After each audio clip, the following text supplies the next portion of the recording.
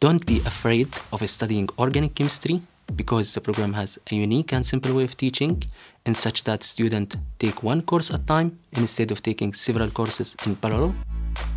The teaching is usually done in small groups where the students are encouraged to exchange knowledge with other students and strengthen their weak points.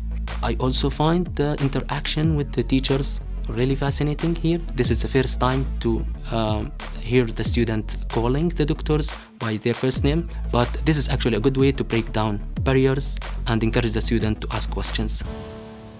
We learn more about chemical reactions, mechanisms, stereoselective synthesis, in addition to organometallic chemistry, which is used in the synthesis of bioactive molecules and natural products. Smiley teeth or the program provides the students with basic knowledge about medicinal chemistry, pharmacological aspects of medication, and how to synthesize drugs.